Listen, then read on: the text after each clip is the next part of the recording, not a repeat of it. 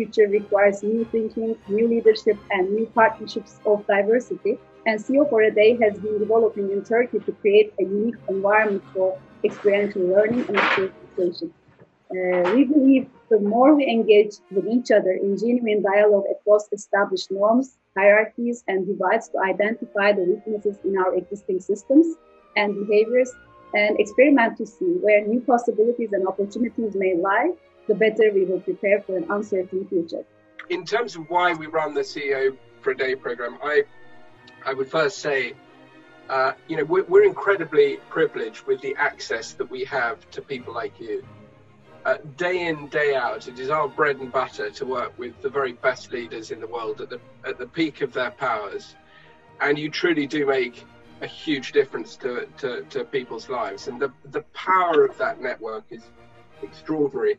And even if just for a fleeting moment, we can bring some of that access to people who really value it from the next generation, it's just wonderful to use that for good, frankly.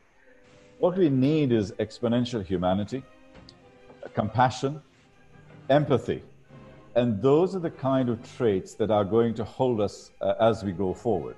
And in this environment, trust networks and our social capital and our collective consciousness to beat this one enemy and to build the future, that is what comes together. And I feel that the CEO for a Day program and the work Aisha and all of you are doing is so amazing because it actually starts building bridges and it starts bringing that together.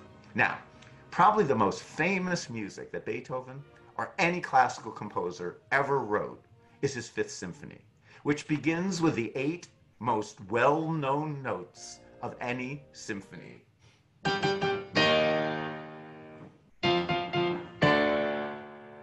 CEO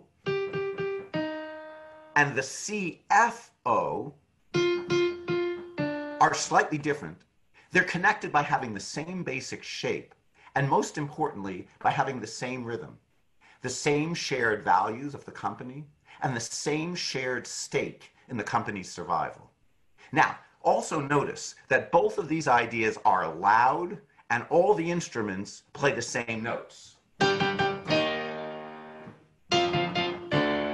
This is the entire company on the same page, speaking as one, in unison.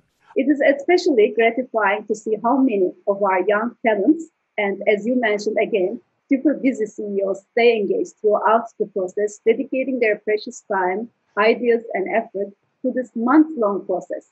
And also this not for an award or a prize, but simply for the privilege of learning from each other and contribute their talent and ideas in the discussion of the challenges that all of us now face.